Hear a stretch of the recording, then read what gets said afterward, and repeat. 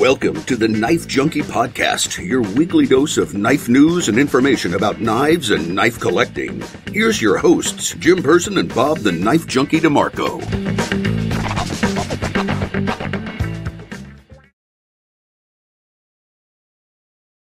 Midweek supplemental edition. This is number 159. I'm your host, Bob DeMarco, and today we're going to be talking about a couple of things. We're going to talk about the upcoming town hall. We have some knife life news. Those are some upcoming knife drops we're going to check out.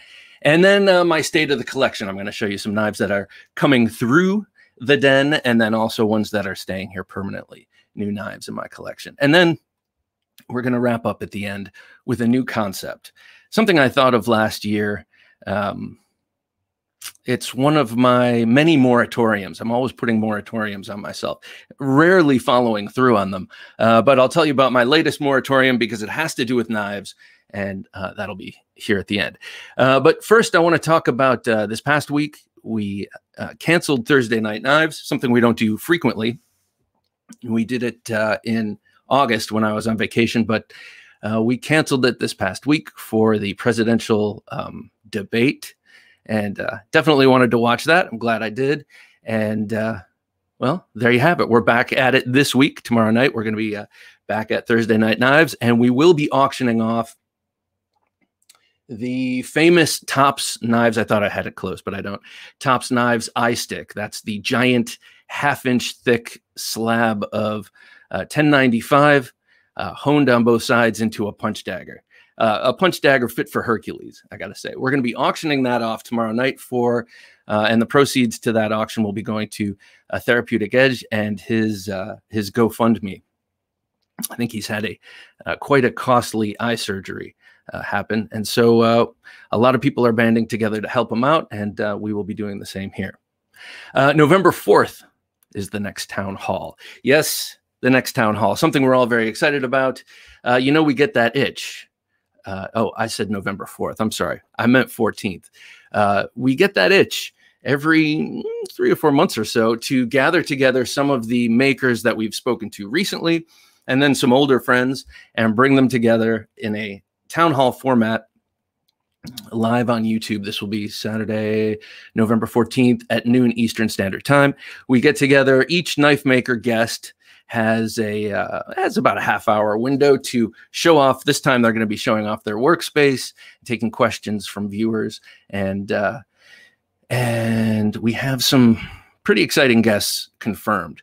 We have Alex Steingraber, who I may have missed my opportunity to get one of his recent 3V Sharks. I don't know. I got to find out after this recording. We got TJ Schwartz, the famed young and powerful designer of knives. He of course, is responsible for the Koenig Arius, and but also a lot of knives from CRKT and other places recently. I'm going to be talking about the Overland in a second. And we also have Lance Abernathy of Sniper Blade Works coming on. We just spoke with him a couple weeks back. Great guy, you know, making his really cool knife designs that were custom. Once he's now putting them in a production format. Looking forward to having him on. And then we have the great and powerful Ernest Emerson coming on the podcast, not just on the podcast, on the town hall. So, excuse me. So we will have Ernest Emerson here. We will have TJ Schwartz, Lance Abernathy, and Alex Steingraber. We have a couple of other invitations out I haven't heard back from. We might have some more great people on. So it's an opportunity for you all to, you know, comment in, well, to watch primarily, comment in, ask questions of these makers, and start a dialogue up. That's the whole point of these town halls. So you don't have to hear politics at this town hall, just awesome knife talk. So speaking of, I just mentioned TJ Schwartz, who will be one of our guests. I just wanted to mention that I just got his CRKT Overland through the Apex Pass Around group. And I am in love with this little knife. I'm just going to say it right here. I love the design. That's why I've got myself on the list to check this out in the first place. But having it in hand, this is an amazing EDC. It's very slender. I wasn't expecting that. It's very slender. It's got a really great action on nylon washers.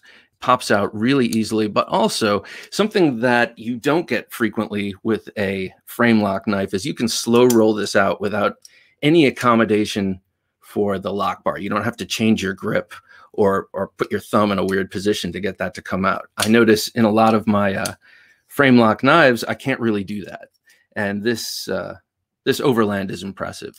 So that's just a little plug for the TJ Schwartz Design CRKT Overland, which I have in my possession currently, and then it will be headed out the door soon after I make my video of it. But it's a very impressive knife, and I think it would be extra cool if it were extra large. This thing has a 3 1/4 inch blade, which, by the way, is angled off the handle in such a way that you can cut things without your knuckles dragging, without your knuckles getting in the way. So very nice design. But how cool would this be in a 4-inch blade? And CRKT, they don't shudder at the thought of a 4-inch blade, you know. So I think they could do this, and they could do this well. Excuse me while I pause for a sip of coffee. Best dad on the block. What can I say? A little bit of self-plugging there. Anyway, so that's that. Check out the CRKT Overland, and I'm going to put a video of this up probably in about 2 weeks. And, well, so far, it'll get a glowing review. So there you have it. Next up, we're going to talk about a couple of knife drops in Knife Life News. You're listening to the Knife Junkie podcast. And now here's the Knife Junkie with the Knife Life News. Oh, a lot of knives in that last little throw to this segment. A lot of the utterance of the word knife, which I like. Anyway, up now from Benchmade, just released and coming. Well, I should say coming from Benchmade at this point is the 945-1. What is the 941? The 945-1, you ask? It is the much requested Mini 940. The 940, the Benchmade 940, a really great and iconic EDC blade that never gets much love on this channel, on this podcast, except from our guests and from everyone else. I just have never been so thrilled with the 940, and I can tell a lot of people are talking to their devices right now, cursing me. You don't know what you're talking about. You're shallow anyway. You just go by aesthetics. But I got to say, never been a big fan of the 940, and they keep coming out with iteration after iteration, which makes sense because most normal people are fans of this knife, and why not give the people what they want? I got to say, with that kind of disparaging setup, this new 945-1 looks awesome. It solves the problem that I think the 940 has, which the 940 to me is just slightly too small. The 945 is a slightly under 3-inch blade. Everything else is the same. I mean, if you look at that G10 handle, actually, can we go large on that picture? Thank you, sir. If you look at that G10 handle, it's a blue G10 scale, and then you have black G10 scale, and the black G10 scale, which is on the top, is sculpted just like the original aluminum version, with the faux bolster and the deep grooves on the pectoral and dorsal side of the handle. And this is, to me, what the 940 always should have been. Smaller or larger, but so I think this 945 kind of nails it. Will I be getting this? I don't know. It'd be interesting to get my hands on. It's an S30V, which is very corrosion resistant, but they've covered it with DLC coating, and it's black all over with the blue liners and the blue standoffs. Handsome knife. And to me, and I know this is what they were aiming for, they were aiming to satisfy me in my design eye. They have finally made the perfect 940 because it's just the right size. Anyway, that being said, please comment and let me know what you think about what I think about that. I'll be interested to find out. Just be kind. Next up, the GiantMouse. GiantMouse, it's a production shingle starring Jen Zanzo and Oh, I always do this. I always do this. I'm sorry. Jen Zanzo and Jesper Voxnes, the two preeminent Danish knife designers. They both design with a very, very recognizable design style and use many of the same cues, like it's like they speak the same language. And in fact, they do. And they work very well together. And GiantMouse has put out about 8 knives so far, I think, in its 4-year history. I probably have both those numbers wrong because I'm terrible at math, but it's something approximating that. And one of their biggest hits, it was their second knife out, was the Nimbus.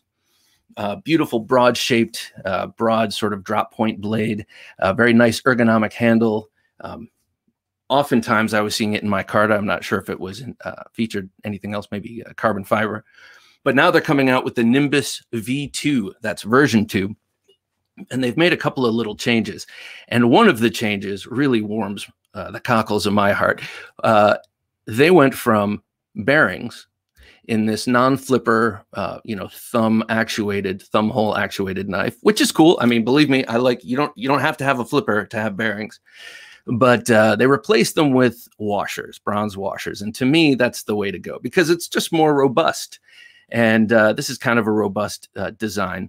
And as you know, and as Benjamin Schwartz mentions here in this Knife News article, bronze washers start smooth and get smoother and smoother. And you're sort of negating the possibility of dirt and grit getting caught between the little bearings and messing things up. And this is kind of meant to be sort of an outdoorsy or straight across the board sort of knife. EDC to outdoor style knife. So it makes sense to move to bronze washers. They've changed the weight a little bit, lightened it up to 3.8 inches and deep carry pocket clip, one of those wire pocket clips. And it's cool. I think it's great that they've kind of rehashed it. I thought the first Nimbus was a very handsome looking knife. This is also looks pretty nice. So I think it's a good thing to do. Anzo and Voxnes are very, very popular, not only in their production stuff through CRKT, GiantMouse, and other places, but Kershaw, etc. But also their custom offerings are very, very sought after and, well, hard to get. So nice to see them do another version of the Nimbus. Let's see, next up. This is cool. This is an interesting idea coming from Real Steel. They have something coming out with their company called the Sample Division. And they're basically making money off of the knives that they would be kind of putting in the vault or tossing away or just kind of putting aside. A lot of prototype knives come out of the production process. They're constantly tweaking and, trying out new things and there are factory seconds, this and that. And so actually, I don't think any of these are factory seconds, but the Sample Division is an opportunity for you to buy from Real Steel some of their prototypes. Just a really cool idea, I think. The first one that's going to be available is the Rockets, which is just a really, we've talked about that knife on this show a bunch of times. Very, very good looking knife. And they're going to make it available in a number of different handle materials. But if you're a Real Steel fan, this seems like kind of an interesting thing to look into, the Sample Division, where you can, they're even going to have Ostap Hell's new kitchen knife samples through there. So check it out. Check it out. The Sample Division, Real Steel. I think that takes us to the end of Knife Life News. And now that we're caught up with Knife Life News, let's hear more of the Knife Junkie podcast. Okay, so state of the collection. It's usually my favorite part of the show because I get to show off. And, it's not showing off. It's in the guise of public information. So I'm not showing off, but I'm just telling you some of the fantastic knives that have come into my collection or that are coming across my desk.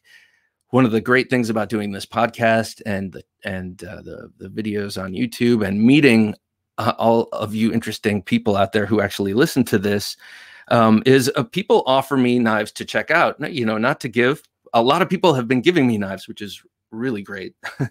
But give me knives to check out. A couple of videos are coming up this week, which are custom knife maker showcases. These are knives from knife makers that I've never heard of and probably wouldn't have heard of unless I was looking into it, who are making fantastic knives. Two viewers sent me a couple of knives recently, so I'll be putting those up. But recently, a good friend of Thursday Night Knives and the channel, BJ Hill from Hilltop Gear, Knives and Gear, I want to show him off, sent me and Jim some very nice gifts, and I'm very, very grateful. And I want to show these off real quick. So BJ knows from checking into the show and from coming on Thursday Night Knives that I've been in a great big slip joint phase. So he sent me this saying, I hope this scratches your slip joint itch. And though it doesn't completely scratch my slip joint itch, BJ, I love this thing. Thank you so much. This is a Rough Ryder copper coil edition. As you can see, copper coil edition trapper, traditional trapper, which means it's got the clip point blade, kind of a muskrat clip point blade, and the spay blade. And these have the double pulls, the long pulls, and then the match striker nail nicks. And great action, nice and heavy, copper and bone handle. Just beautiful. Thank you, BJ. It is so greatly appreciated. It will never leave the collection, and it will nestle in gently with all of my other trappers. I do appreciate that, sir. Secondly, he sent this to me and said I could sell it. And I'm not gonna, because why should I sell it and make money off of this knife BJ gave me when I could keep it and have it? This is a really cool knife. This is the Degnan designed Roach by Kizer. Now this is the Vanguard version, which means it's, what kind of steel is this actually? Oh, this is N690. So a kind of a less premium steel, and you have G10 and steel liners and a liner lock, and great action. They make a premium version of this in a sculpted, contoured titanium frame lock, and this is the Vanguard version, and I really like this knife. It's really cool, and you've got that beautiful blue backspacer. Now, when this came out, I thought immediately this looks like a barong. This looks kind of like that blade in there. I should pull it out, but I thought I want a pocket barong, and then I never got around to it. And then he sent this and said, sell it or give it away. And I might give it away, but for a while, it's going to be a part of my collection. So BJ, thank you very much. Third gift goes to Jim. And also being a fan of the show, he knows that Jim collects ice picks, which I think is incredibly gangster, and I love it. And so BJ sent this. It's a titanium spike. He bought it a few years ago to practice his anodizing. Now, if you know BJ Hill, he does beautiful, all sorts of beautiful knife modding work and anodizing and knife re-sculpting, etc. And so he sent this to Jim to be his EDC ice pick, and I love it. I think it's really, really cool. So Jim, this will get in the mail to you post haste. I'll have this in the mail to you tomorrow. And yeah, you got a tactical ice pick. An EDC ice pick coming your way. So BJ, thank you again. It's much appreciated. So we have a couple other selections to show.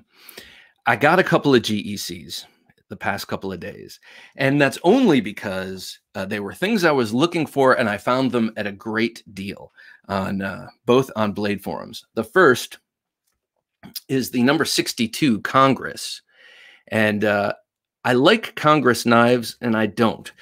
Now, Congress is not a political term when it comes to knives. Congress means they come together, but usually Congress knives are at least 2 springs deep and have 4 blades.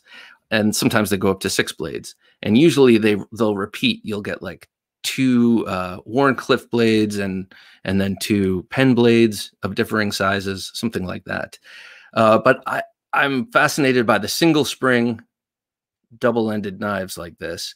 And I just always thought this was a great knife. Now this handle material is flaring in the light. I'm going to see if I can somehow The handle material here is part of what I really love about this knife. It's it's an acrylic. It's a, what do you call it? A synthetic material, but it's called unicorn ivory. And I just love that, unicorn ivory. And I've mentioned to my youngest daughter that I have a knife in unicorn ivory horn, and she thought that was very cool. And then I had to, and then she asked me, are unicorns real? And, you know, I had to tell her the truth. And I said, no, it's just plastic. Kids always tearing away the veil. Anyway, so I got that. Love this little knife. Very great, very thin and very handy. This is definitely a gentlemanly knife. This is like a wedding knife, something you might carry to a wedding. But as you know, recently I got myself and my brother.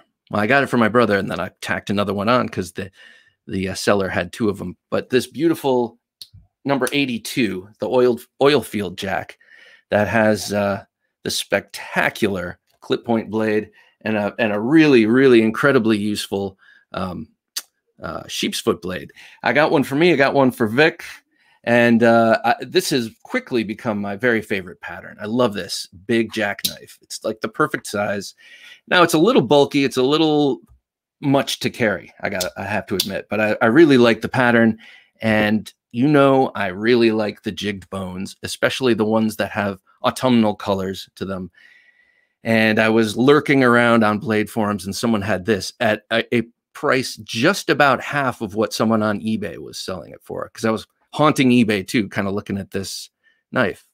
I went on blade forums. Someone had this for half the price. So it was a moral imperative. I had to jump on it. It's in the Northfield unexcelled trim. Same beautiful clip point blade with the long pull and the machine ground swedge, they call that. I think it's all machine ground, but and then this beautiful sheep's foot. This is the one I'm going to use. This is the one I'm going to carry. I think I will leave this unmolested because that tortoise shell, it can get kind of scratched, and I want to leave it sort of pristine as a way of remembering the sort of joint birthday present, because my brother and I have birthdays a week away from each other. I was just late this year. So yeah, there it is. And now, cool little thing I noticed last night. If you remember on this show a year and a half ago, I got the 14, the little GEC 14. This is like a big version of it. Yeah. So this is going to someday grow up to be an 86. So there you go. Those are my new Great Eastern cutlery knives, and I'm very thrilled with them. I've recently gotten this feeling like, oh my God, something's going to happen. And I don't know. I just want to snap up as many GECs at reasonable prices that I can. There are a lot out there for sale for very unreasonable prices, but when I find them for good prices, I'm going to keep them because, man, they make them at such small numbers. And if you like it, you need to grab it when you see it because they're fleeting. Anyway, you know me. Right now, I'm really into the GECs and the slip joints, and we'll see what happens. Speaking of which, there was a family Amazon order, and oh, oops, this slipped on it. The Kershaw Culpepper.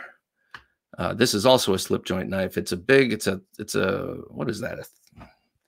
It is a 1, 2, 3. It's a 3-inch blade, and it's like 7 CR something 13 MOV, and it's a very, very sharp. It's got no half stop. It's got great action, great pull, G10 handles. Everything is sculpted amazingly, like transitions of materials and pins, undetectable. So $25 slip joint. If you have $25 to spend and you're interested in getting into slip joints, but this is great. Now I want to check out. Kershaw when they came out with this, which is kind of like a Barlow, kind of. They also came out with a Stockman, which is the 3-bladed version, with a spay blade, a sheep's foot, and a clip point. And then they came out with the Trapper with the spay and the clip. So 3 of the most kind of iconic traditional patterns they came out with. If this particular Culpepper is any indication, they are fantastic. So I want to check out the others, and but I can't do it right now because we are nearing the end of the month. And that's how I'm going to get into this next subject, which I teased at the beginning. I talked about these moratoriums I put on myself. I got to stop. Okay, I'm not going to, no more sugar, no more alcohol. I'm not going to do this. I'm not going to do that. And I put these strict moratoriums on myself when I feel like I've overindulged. And lately, one could argue that I've been overindulging in the purchase of these things. And it's not that I've been spending excessive money, because most of these things I've been getting lately have been Rough Riders. You know, I've been going nuts on the Rough Riders. It's like, so I think what I'm going to be doing is something I'm going to call very catchily, No New Knife November. I think that's going to happen this year. I think I'm going to take the month of November to take stock and appreciate what I have. And of course, you know, you could extrapolate this outward and say I should be doing this with the rest of my life. And I think I think maybe this will be a good starting point to do so. And I'm not suggesting anyone else do this. I'm not trying to start any sort of trend or hashtag. And I'm definitely not trying to lessen anyone's sales, for sure. Like I'm trying to get as much in before November. But I feel it's important to me just to maybe get off the acquisition kick and this feel of, oh my God, if I don't get that very reasonably priced secondary market GEC, it's going to be gone forever. And then something's going to happen and I'm going to wish I had that. It's ridiculous. It's ridiculous. What it is a distraction from real problems. So, so maybe the month of November, I'm going to focus on real problems and use these as commiseration to those problems. You know, while I'm working out those problems, I can have this in hand. I can flip it open. I can close it. And I can say that I'm glad I have this here to comfort me while I'm working out my real problems and not spending excessive amounts of money that could be going to something else. You know, like I said, a lot of these things come to me through viewers, but others are, you know, just me spending money. So no new knife November. And I think I'm going to recalibrate the collection a little bit. I know I'm saying that all the time, but I've been threatening a knife sale video recently for Patreon viewers. And I think heading into November is going to really inspire me to trim the fat. You know, I can trim plenty of fat and have plenty of meat left over in my knife collection, in the rest of my life. So see if I can burn off some of that dead wood. Anyway, I would like to thank you all for tuning into the Knife Junkie podcast, the Wednesday supplemental edition. This is sort of the time for me to talk at length about these things that I think about. You know, maybe this is also a way of feeling like it's less mindless acquisition. You know, I read somewhere that the first part of your life is about not mad, but is an acquisitive time of life. You're acquiring things, a spouse, an education, things you like, a good job, you know, and a promotion, more knives or cars or guitars or crystal penguins or whatever you collect. And then you reach a crest where you start to realize the things that are, you know, maybe things you want to focus on in the second part of your life. Maybe not so much acquisition, but refining and appreciating and using and utilizing, not in the way that people like to utilize, like a multi-syllabic way of saying use. I mean utilize, make utility of these things. So that's my little philosophical sign off. I'm going to try no new knife November. No, I'm not going to try it. I'm going to do, because there is no try, only do. A good friend of ours told us that once in 1986 or so. Anyway, people, thank you so much for checking out the Knife Junkie podcast. I really appreciate it. And, well, I'm going to sign off the way I sign off Thursday Night Knives and say, please don't take dull for an answer. Thanks for listening to the Knife Junkie podcast. If you enjoyed the show, please rate and review at reviewthepodcast.com. For show notes for today's episode, additional resources, and to listen to past episodes, visit our website, TheKnifeJunkie.com. You can also watch our latest videos on YouTube at TheKnifeJunkie.com/YouTube. Check out some great knife photos on TheKnifeJunkie.com/Instagram and join our Facebook group at TheKnifeJunkie.com/Facebook. And if you have a question or comment, email them to bob@TheKnifeJunkie.com or call our 24/7 listener line at 724-466-4487, and you may hear your comment or question answered on an upcoming episode of the Knife Junkie podcast.